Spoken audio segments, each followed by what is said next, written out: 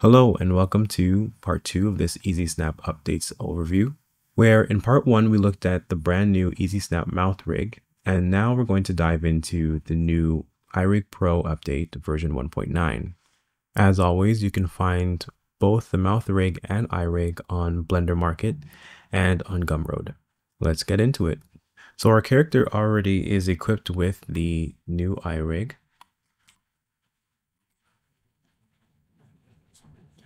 If I turn on my overlays, you can see that it looks exactly the same. However, when we look at the options under the properties panel, a few things have changed. So it's a lot more organized and our options are broken up into categories. Under eye style, we now have 6 styles to choose from.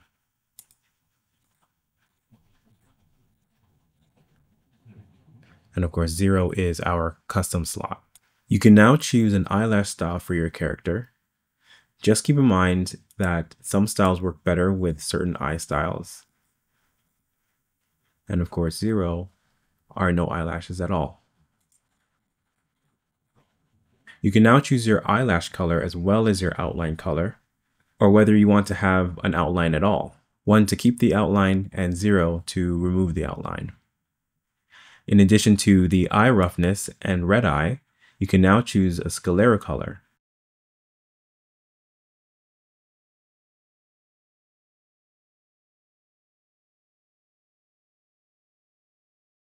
Under iris styles are now named Iris Solid Gradient for better understanding.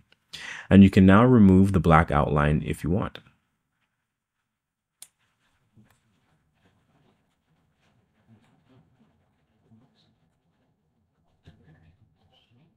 You now have more control over the pupil shape with vertical and horizontal size parameters.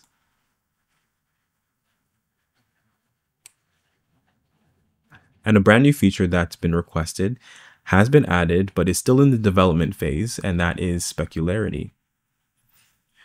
Let's just get a better angle. So 0 to turn it off, 1 to turn it on, and you can choose to have 1 or 2 highlights. And you can reposition or resize the highlights for better accuracy.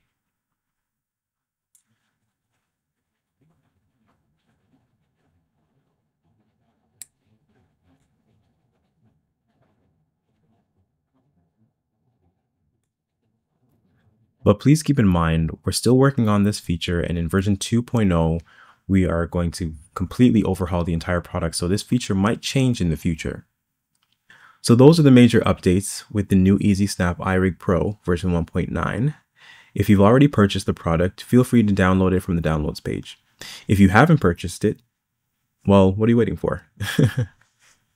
Also, we will be introducing the same multi-pack concept that we use for the mouth rig to the eye rig.